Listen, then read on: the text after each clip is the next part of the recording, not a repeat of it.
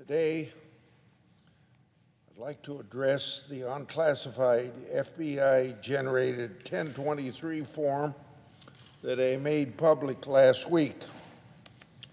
This is a 1023 that Director Wray refused to admit existed until I and Chairman Comer told him that we had read the document. The FBI provided a highly redacted version to the House Committee on Oversight and in the process ignored the Senate access to that document. That version redacted references to the alleged audio recordings between then Vice President Biden, Hunter Biden, and the foreign national. It also redacted references to text messages and financial records that allegedly existed to prove the criminal act was done. Those redactions are an obstructive conduct by the United States. Why? Because this was an unclassified document. It's not even marked law enforcement sensitive. And by the way, the Justice Department and FBI leaks exposed sources well before the 1023 became public. Now there's been allegations in the media that this 1023 consists of unverified information. That didn't stop the media's breathless reporting for years about the unverified and very famous Steele dossier. But the Justice Department and the FBI have not told us what they did to investigate the 1023 document. So then, since the FBI hasn't told us anything about their investigation of 1023, if they did any, so how does the media then know that it is unverified? From what I've seen, much of the media's reporting has missed the essential question. That essential question is this: did the Justice Department and the FBI follow normal investigative process and procedures to run the information down, or did they sweep this information under the rug? Now, we've had several media outlets interviewing law enforcement sources with knowledge of the 1023 who start to answer that very question. So, I'm going to refer to some of these reports from the media. One law enforcement source reported that, quote, this was a confidential human source that had a long relationship with the FBI, had given information that was used in multiple other investigations unrelated to Burisma or the Bidens, end of quote.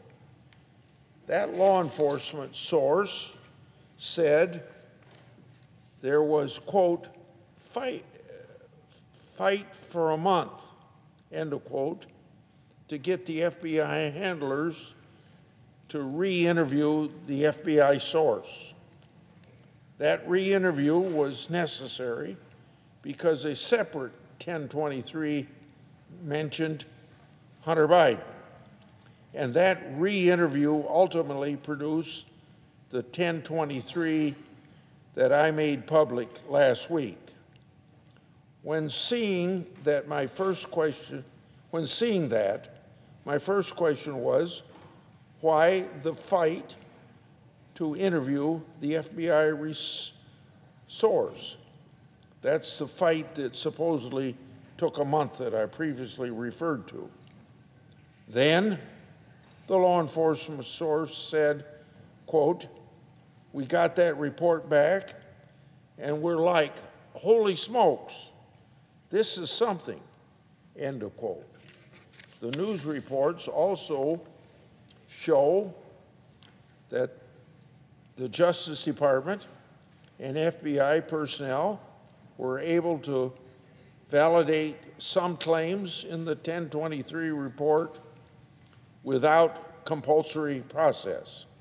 For example, a news report quotes a law enforcement source, quote, "There were multiple meetings alleged overseas.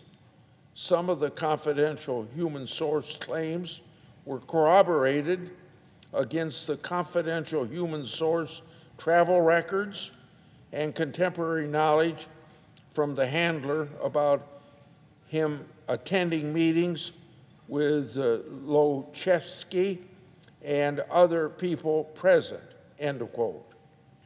The news report also notes that public records also validate some of the 1020 claims about Lochevsky efforts to buy into the American energy market.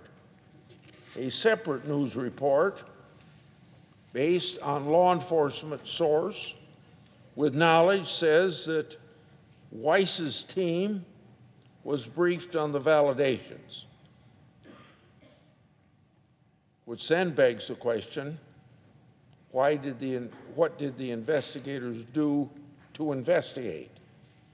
Well, it's been reported that a law enforcement source believed U.S. Attorney Weiss was reluctant to pursue leads because of political sensitivities. More precisely, was Weiss' team concerned about investigating because it would involve then presidential candidate Biden? Well, that didn't stop the Justice Department when Trump was a candidate the first or second time.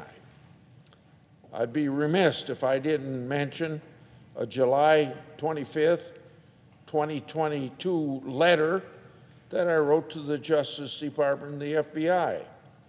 That letter talked about the FBI shutting down verified and verifiable investigative avenues into Hunter Biden separate from the ongoing U.S. Attorney Weiss's investigation and the 1023. So it's clear that even if information is verified, the FBI has shut it down in the past if it relates to the Biden family.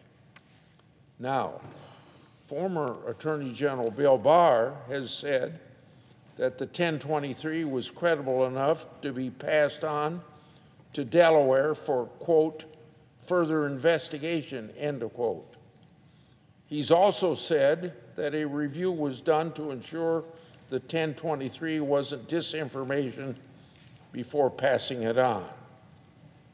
Director Wray likewise informed me and Chairman Comer of its credibility, noting that it's relevant to an ongoing investigative matter. This all took place in the phone call that we had, Comer and I had with Wray. So Wray also didn't say that it's part of Giuliani's information, and he didn't tell me and Comer that it's the product of any disinformation. Accordingly, I want to make clear what my oversight focus is and will be: holding the Justice Department and the FBI accountable to explain to the American people what they did to investigate and what they found. To do that, congressional oversight must focus on the Justice Department and the FBI's investigative process and whether the U.S. Attorney Weiss's scope includes bribery. Congress and the public must get answers to these questions What did the Justice Department and the FBI do to investigate the information contained in 1023? Did the Justice Department and FBI follow normal investigative process and procedures, or try to sweep it all under the rug because of political bias? More precisely, did the FBI and DOJ seek to obtain the evidence referenced in the document? Did the DOJ and FBI seek to interview individuals relating to the 1023? If not, why not? If so, one way or the other, what did they find? Here we're in July 2023, and we're talking about a June 2020 document. The FBI can easily answer those questions. The fact that they haven't indicates to me that the Justice Department and FBI have not followed normal investigative protocol. Congress must also find out the true extent to which the August 2020 assessment created by Brian Oten was used to shut down the Biden family investigative leads. For example, we know that the FBI had at one time over a dozen sources who provided potentially criminal information relating to Hunter Biden. Did the August 2020 assessment shut any of them down? In conclusion, as we prepare to celebrate National Whistleblowers Day, let's not forget the only reason why Congress has been able to make this information public is because of brave and very patriotic whistleblowers who have approached my office. Remember this: to date, the Justice Department and the FBI have not disputed any of their allegations. Further, remember this, that includes information relating to this 1023 that I've made public. And some of this information goes back to October of last year. During that period of time, the Department of Justice, the FBI, haven't disputed any of that information. And a perfect chance for Christopher Wray, director of the FBI, to do that would have been with that telephone conversation that he had with Chairman Comer and me. And so, giving you all this information, that ought to tell you something about what the FBI is up to, what the DOJ is up to, and the information I've given you today ought to tell you that there's plenty out there in the media, and the media should not be questioning whether or not this information in 1023 has any validity. I yield the floor.